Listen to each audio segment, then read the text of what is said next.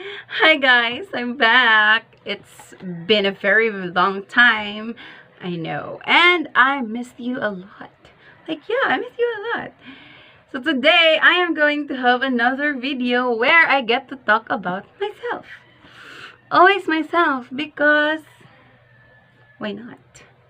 Anyway, so today, just like any other day that I've done a video, I am going to have a book review tonight. Guys, today, I'm not going to um give you a word for word summary of this book because I thought that what's the use of wanting you to read it if I'm going to tell you what's inside it. So I'm going to sort of give you a trailer somehow. The book that I'm going to review today is a book that is very, very, very, very close to my heart. I've been reading this book since I was very little. Like, yeah, thin, little and thin. So yeah, this book generally realizes my fantasies.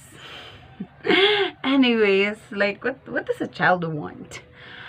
So the book that I'm going to present to you today is ta-da! The Story of Dr. Dolittle by Hugh Lofting.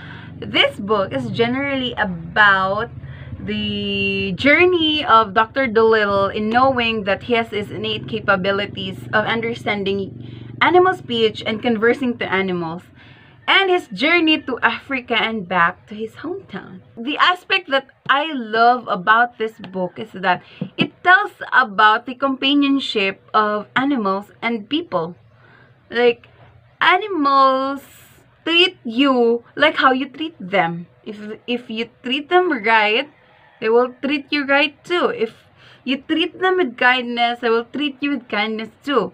You will know it if you read this book, really. So yeah, things that draws me into this book is that first, it's a fantasy genre, of course. I'm a fantasy lover, and this book is a big check. I love animals. I have a very cute cat. Yes, so check, because it talks about animals. And it talks about kindness, which we people need to have. Like, yeah, we should be kind always.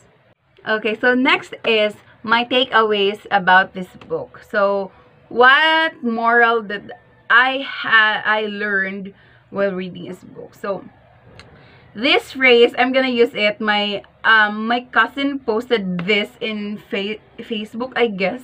She posted it, and I'm going to use it because it's very related to this book. It says that being kind to animals costs you nothing, which is indeed true and very beneficial for us people. So guys, if you get interested, I know I'm not a very persuasive person. If you have a child or a younger sibling, you read them a good book because a good book is very beneficial for a child.